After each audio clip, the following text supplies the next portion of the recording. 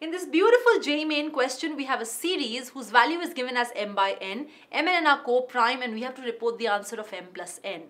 If you are thinking that you will expand this series and then solve, well, that's a flop idea. Let me share with you a trick that will reduce this question to just a few seconds. Catch hold of the denominator k to the power 4 plus k square plus 1. Add a k square, subtract a k square. That will transform it to k square plus 1 whole square minus k square, which looks like x square minus y square, that is x plus y into x minus y. So you have successfully rewritten your denominator as the product of two factors. Now the next step is to write the numerator in terms of these two factors. And how can you do that? Just try adding both the factors or subtracting both the factors, whatever works.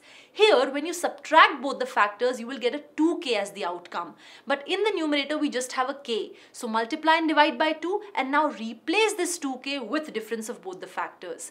This will eventually make your general term of the summation look like difference of two consecutive terms. And that's a success because now our series is nothing but a telescopic series. We have a smile on our faces because we know when we expand the series, the consecutive terms are going to get cancelled out. All you'll be left with is just the first term and the very last term, and that eventually will give you the answer as 55 by 111. Compare it with m by n and you have 166 as your final answer.